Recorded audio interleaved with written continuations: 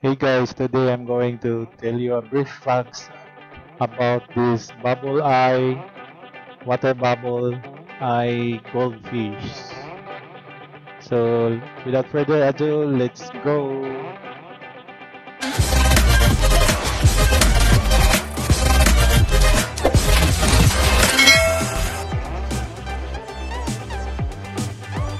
The bubble eyed goldfish is a looper. There is no doubt about that fact. There are only a few species of tropical fish that cause onlookers to take second and third glances at this highly peculiar and fascinating aquarium dweller. What is it that makes the passerby stare in amazement? The eyes in it. It is all in the eyes. The bubble-eyed goldfish is a different-looking creature at first glance, and this gentle-tempered and strikingly beautiful fancy goldfish has been a staple in the aquariums of the world for centuries.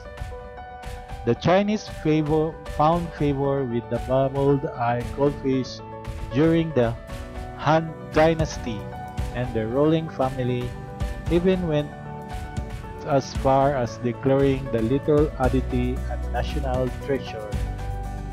The trick from the Far East to the shores of America ensued, and now the bubble-eyed goldfish is one of the most popular of all the fancy goldfish varieties. What sets the bubble-eyed goldfish apart for its contemporaries in the tank are those splendid yet fragile eye bladders. The fluid-filled sacs are used for mating purposes as a show of brilliance and serve no other primary function. The sacs are a bit of burden actually, as the fish labors to swim and keep itself erect, especially in rough waters. That is why any aquarium owner should follow these simple yet effective steps when housing a bubble-eyed goldfish in an aquarium. Caring for the bubble-eyed goldfish. Tank minimal size 30 gallons. Temperature should be 65 to 62 degrees Fahrenheit. Optimal fish size for 30-gallon tank 5 to 6 inches. Display: no sharp objects in tank. Fish have extremely delicate eye bladders that can easily be ruptured and cause terminal infection in the fish.